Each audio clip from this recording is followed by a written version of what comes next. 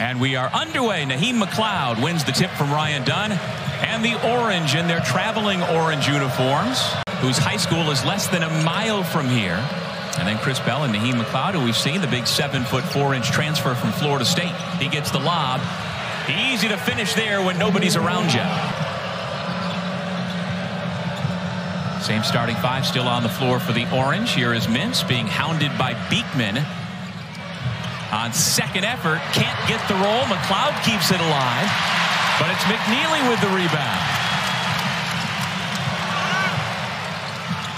Now Starling picks up Beekman and gets left in his dust. What a move by Reese Beekman. Down.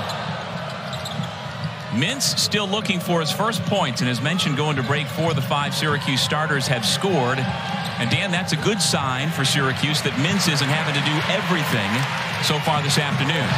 Here comes Gertrude to throw down his first. Virginia's not noted as a transition team, but at the top of your screen, they just lose Gertrude. He's all alone.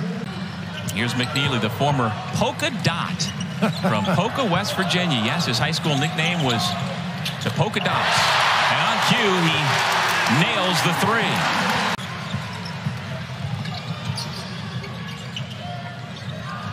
McKneely got the defender in the air, finds some open ground, and nails the 3-pointer. 11 points to lead all scores for McKneely. That's when you know a three-point shooter's got it going, when he has to dribble that ball away. He can't just catch and shoot, but take that side dribble and knock down the 3. Brody with the steal. And the easy 2. UVA with its largest lead of the afternoon, which has picked up the pace, making 5 of its last 8 shots. Mintz got Beekman in the air, hangs in the air, and that is what number 3 does best.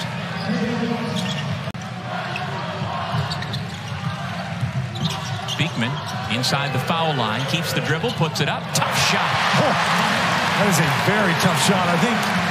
7 turnovers forced so far today by that Virginia defense. McKneely, the cutter, drops it off for Bond. 38 seconds left in the half. Bond gives it back to Beekman. McKneely from near the logo. That's a new career high. And firing from downtown. What confidence for the sophomore from Bell and Taylor clear through. Here goes Mintz right to the bucket. And he lays it in with 2 on the clock. Well, Syracuse does a nice job coming out of that timeout to have something positive to go into the locker room with. Rose to the high post. Beekman makes the quick pass to the corner. Good job by Bell to cut off Dunn. Rhodey for 3. So that's always a little bit of a challenge as well. You never know how those guys are going to react. Here's somebody he has known since Starling was a kid, and J.J. Starling with a good bucket, shooting it at better than a 60% clip today. Beekman missed it. Dunn kept it alive. Still loose. Dunn's the one who gets on the floor, and so Virginia has it to McKneely. It kicks it out, and then McKneely, it seems like he hadn't missed today. Buchanan also back into the game at the 5 position with the basketball for Virginia. McKneely, the step back 3. He is feeling it. This small lineup Virginia's playing, to be really effective, they have to make 3. Well, McKneely has had a couple of them deep, but not quite as deep as the fan who hit that during a recent timeout. Bond with his second flush of the game.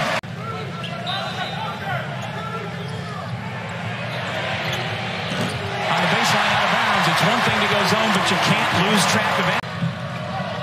J.J. Starling has come back on for the orange. Quadir Copeland makes things happen on both ends for Syracuse. That was really good patience by Syracuse.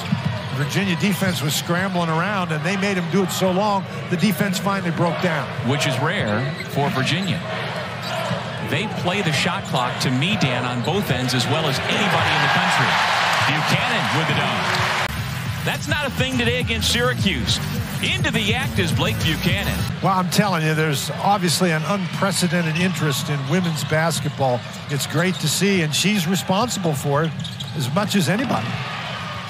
Malik Brown having himself a nice game. The follow-up slam. That's the first time Syracuse press has produced a basket. They get another steal.